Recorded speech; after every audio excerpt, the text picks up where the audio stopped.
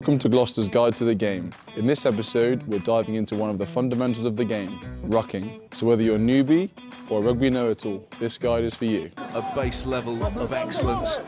He's at full-back this evening, using Tuisui on that short line outside Atkinson.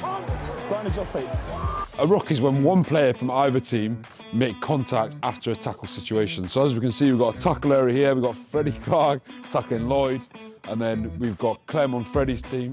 So if Clem decides to try and take the ball, therefore this is classed as not as a ruck because there's not a player from the opposite team.